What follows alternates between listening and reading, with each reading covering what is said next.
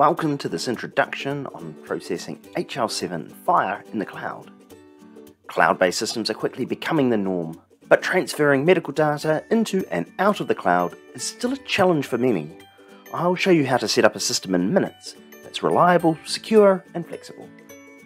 You'll have a solution that can easily convert message types, transform and augment the data, send to REST and web services, or even save and retrieve data from a database.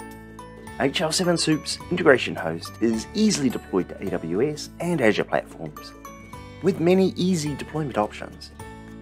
We've even created a tutorial that can take you through step by step on how to deploy Azure App Services from the Azure Marketplace, host with AWS running on an EC2 instance, deploy Docker containers, use certificates and settings from the Azure Vault, or you can simply run it on a hosted virtual machine. By deploying everything under your organization's own AWS or Azure accounts, you alone have access and control of your data. We'll happily support you getting your system set up and configured, but you greatly simplify your HIPAA compliance by not needing to grant third-party access to PHI data.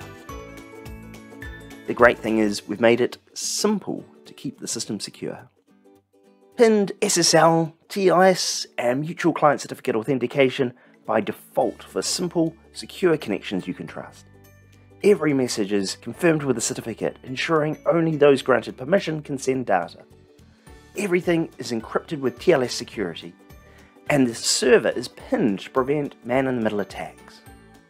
You can be confident you've got a secure connection. It's incredibly simple to set up as many endpoints as you need. Push through messages like HL7, FHIR, CSV, or create flexible REST services where values are passed as URL sections or query string arguments. Great for HL7 or FHIR alike. Plus, you'll get all of Integration Host's premium features such as an easy-to-monitor dashboard, database logging, channel version history, global variables stored in a database or Azure Vault, scheduling, and alerts. Better still, it'll cost you nothing to try this solution. It comes with a 30-day free trial, and you'll have the option to extend to a development license that won't expire while you're preparing for production. Follow me now, here for Azure or here for AWS, and I'll show you step by step how to install and begin using the cloud to process your FHIR and HL7 systems.